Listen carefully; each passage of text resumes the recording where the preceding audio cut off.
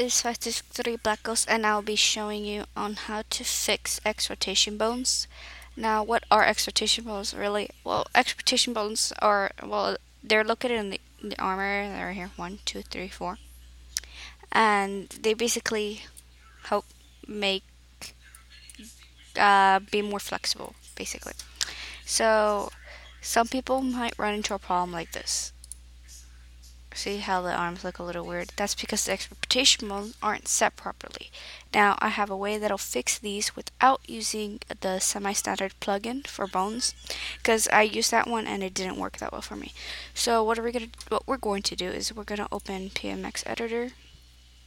You can use PMD editor as well, but I use PMX. So now we're just going to find our file.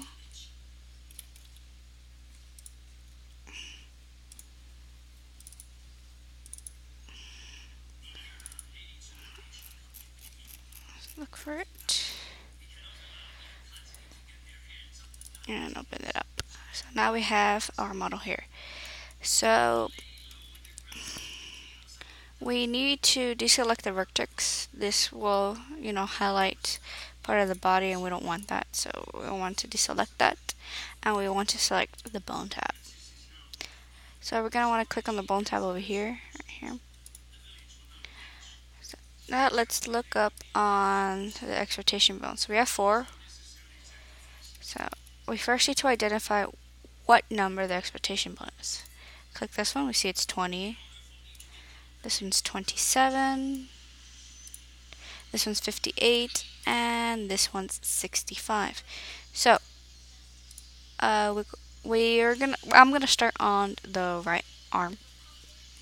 So, we click the exportation bone that's located between the shoulder and the elbow. We see it's 20. We're going to link this to another bone. The bone that we're going to link it to is the bone that's connected from the elbow to the wrist. So this long one here. We don't want to select this small little bone here, because then it's not going to work at all.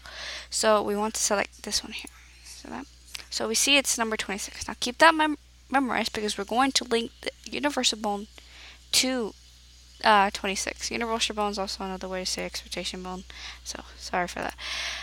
So we go back to the exportation, and we want to link to 26.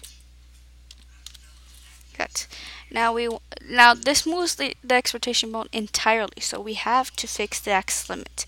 To fix it, it'll fix it automatically. All you need to do is press this arrow. We also need to turn on the local, and we press this arrow as well to set it. So we fixed that one already.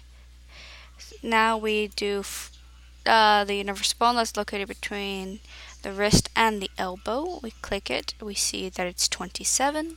We want to connect this bone to the wrist bone. We see the wrist bones. We click it, and we see that it's 31. So we want to link it to 31.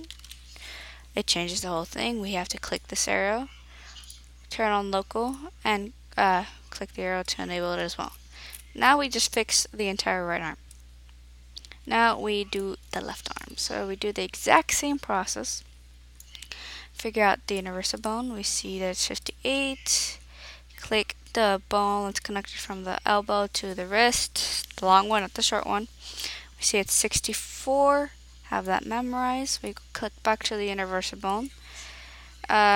Link it to 64. Click the arrow to change it. Local. Click the arrow again, and we fixed that one already. Now we do the universal bone that connects from the elbow to the wrist. We identify 65. We want to connect it to the wrist bone. Click the wrist bone, 69. So we want to link it to 69.